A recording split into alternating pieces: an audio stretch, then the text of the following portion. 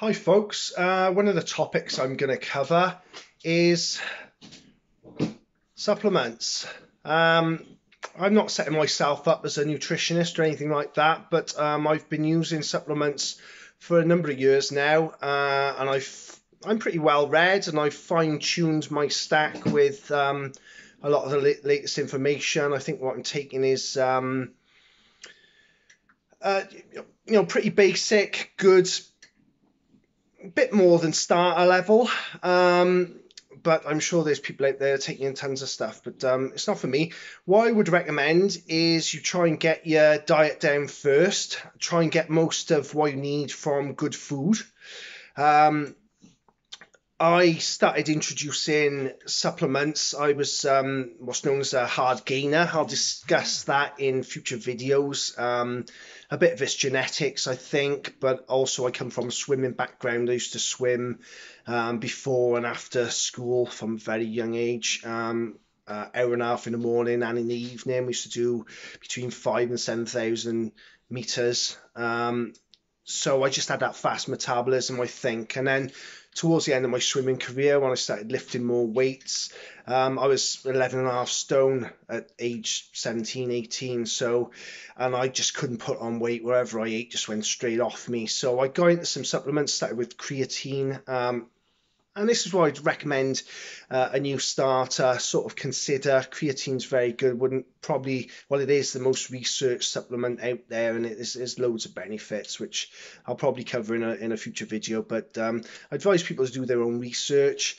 And as you can see from my cupboard, seems like there's a lot going on there. But you've seen in the gym, I buy in bulk, get everything from My Protein at the moment, and then I decant into smaller tubs.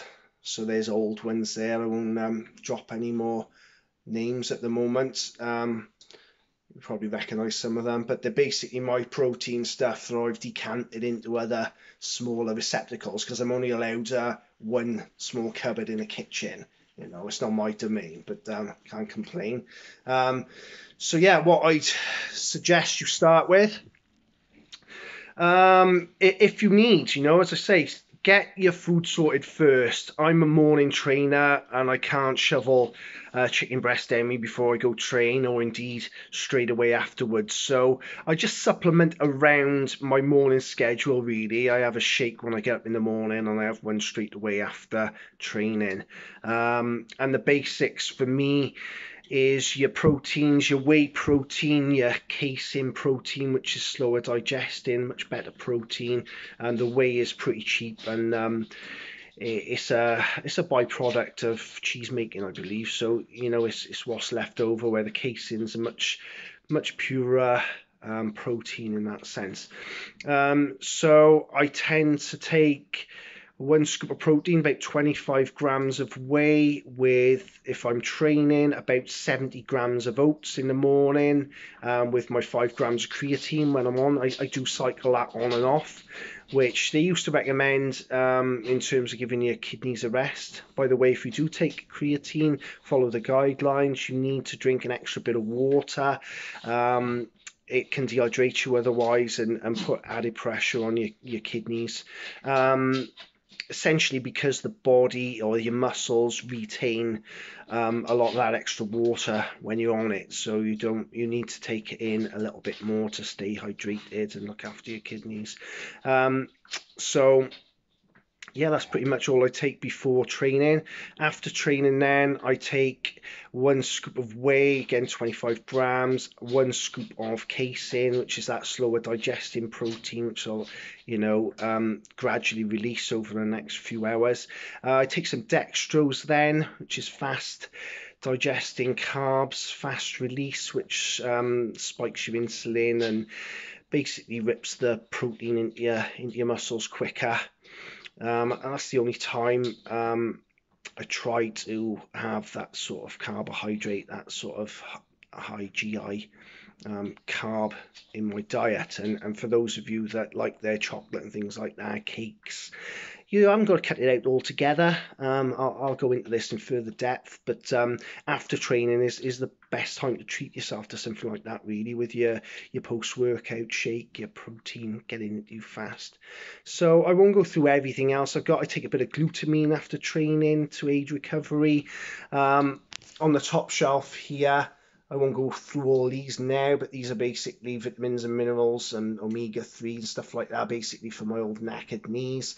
And you can see, if I point in the right direction, this is Primal RLF, which is my pre-workout, which I'm trying at the moment for Marcus at Team Affinity. I only use a pre-workout now and then. This one's particularly high in caffeine, and not being a coffee drinker or anything blows my socks off.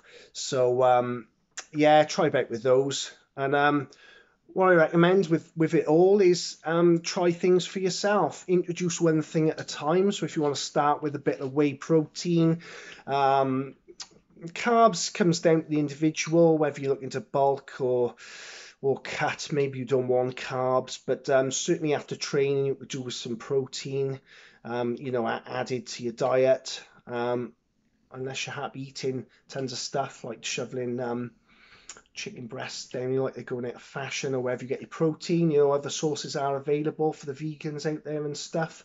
Yeah, that's about it for now. That's my stack in a nutshell, but I will explore this in further videos, give a bit more information. But as I say, start with the basics, add one thing in at a time, and see how you go. See how they affect you, see if you get results from them. My stack I probably spend with all these pills and everything, no more than £25 a month. It works out.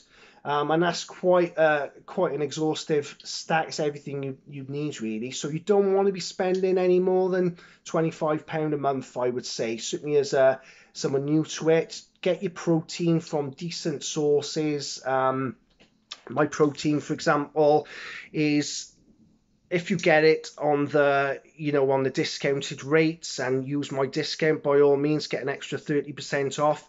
You haven't got to be spending the earth on these things.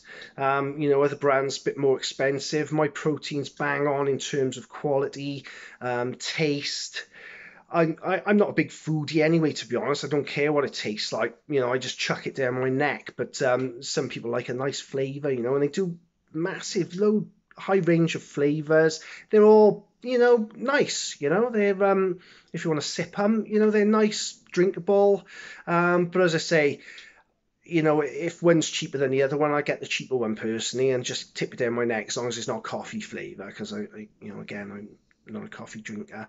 But there we go. Hope you enjoyed this little brief introduction to supplements. Please subscribe, like my video if you liked it, and look out for future content. Thank you very much.